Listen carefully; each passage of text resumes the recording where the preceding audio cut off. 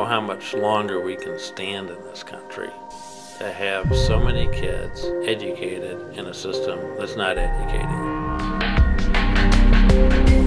There's always been that double life, you know, that I've always tried to live, slanging dope, drinking, and then trying to go to school and get the good grades. In Denver, we have one of the worst high school dropout rates in the country. High school became a party. It was just a crazy life. I was always looking over my shoulder. Every day at school, I was either drunk or high. I'd come to school sometimes on a hangover. I was extremely suicidal. I got caught driving a stolen car. I heard somebody yelling for a gun, so I pulled out my gun. I had started to cut myself. I loaded the gun, I cocked it back, and I was basically ready to kill somebody, you know what I'm saying, if I had to. Me and my truant officer, we go to the house. My truant officer tells my mom, "What do you want to do with your daughter?" She kind of hesitated, and she says, "We could just take her." The cops picked me up over at my house. I ended up spending a month in jail. I was thinking, damn, there goes my high school diploma, there goes a lot of things. I remember like just sitting in there, you know, just talking to my mom. She was falling on the phone, just me. I think that was like the last time that I actually looked at my mom like she was no longer my mother at that time. These kids have lost out on so much. If every child does not know that they have potential, the cost is our life. I believe if we don't grab hold of these children, we'll have a lost generation. The cost is our life. ACE was created to empower parents to choose the best schools for their children.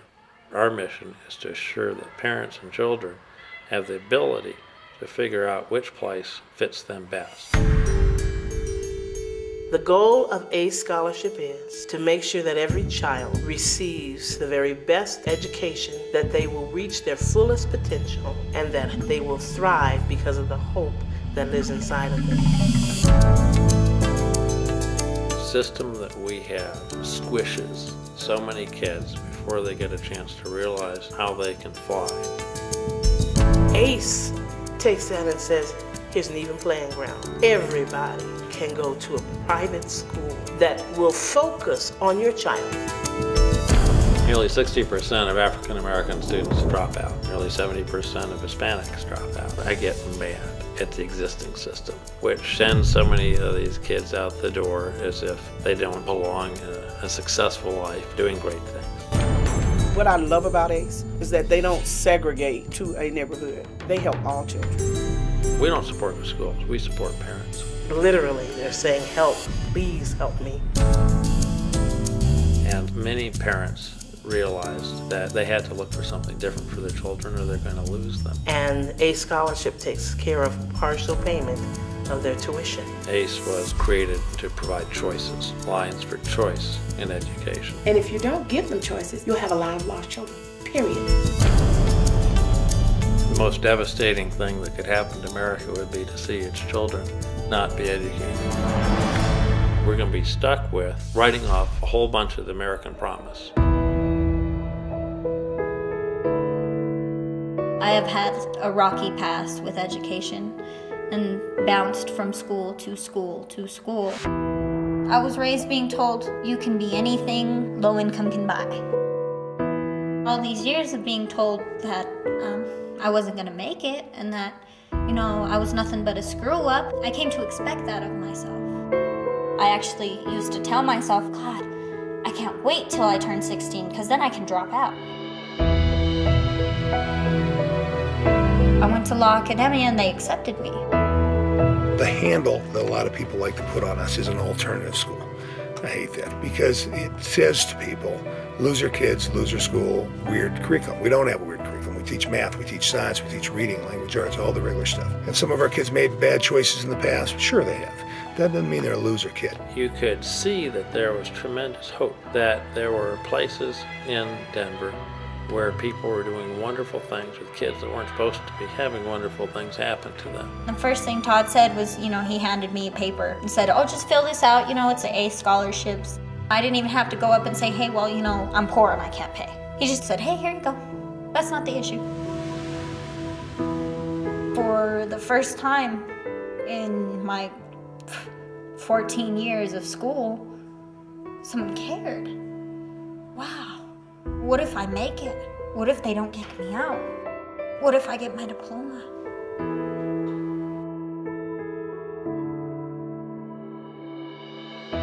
This really does feel like a second home. And for many kids, this is their most comfortable home. When I walked in that blue door, that was the only time that I felt safe, like this is my home.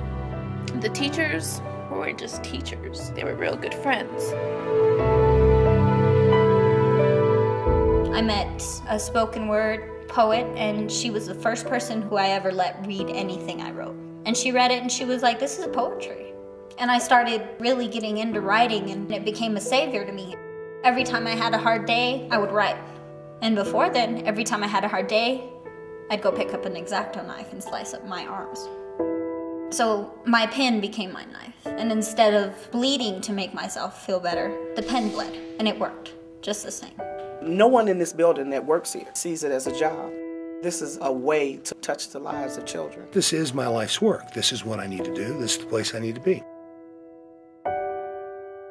When people support ACE, they're saying that they're not ready to give up on a whole bunch of kids.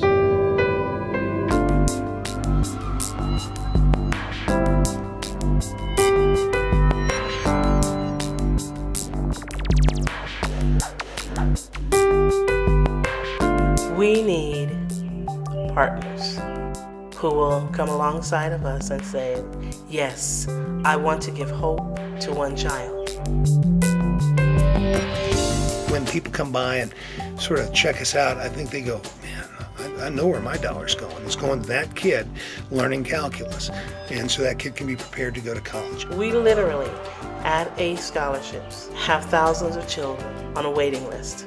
We can't help them because our funding is limited. We have families who are making less than $20,000 a year. They're figuring out some way of contributing half the cost of private school tuition. So if they're coming to the table with their children, with their hopes, and with their money, I don't see how we can fail them by not at least coming to the table with some funds. ACE is critical to us. I mean, without them, we'd figure out something. I don't know what it'd be, but I'd figure out something. But I hope that's a problem I don't have to face.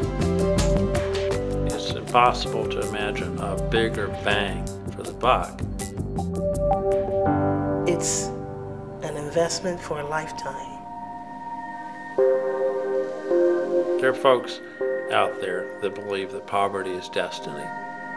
What at ACE we are doing is putting a stake in the ground and saying, that's not good enough.